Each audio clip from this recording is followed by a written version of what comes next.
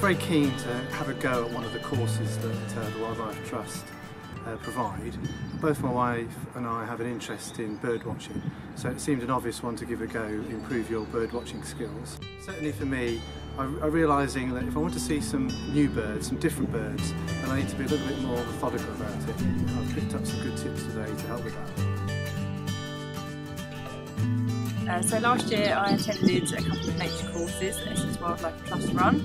I did folklore trees and bird song ID, and they were both really good because it's just really nice to be able to actually go out on site with people who really know what they're talking about. Yeah, it was really interesting, and both course leaders were really informative and fun. So yeah, would really recommend it.